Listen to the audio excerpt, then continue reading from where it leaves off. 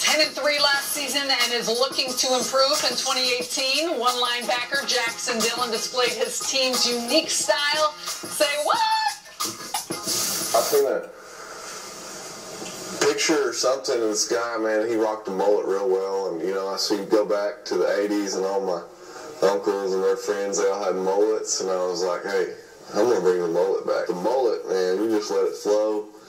Business in the front, party in the back, dude. And there ain't a whole lot to it. First game, it's gonna look majestic, you know. You'll think I have a '69 Camaro out in the parking lot blaring some Motley Crue or something. I mean, this isn't a haircut, it's a lifestyle.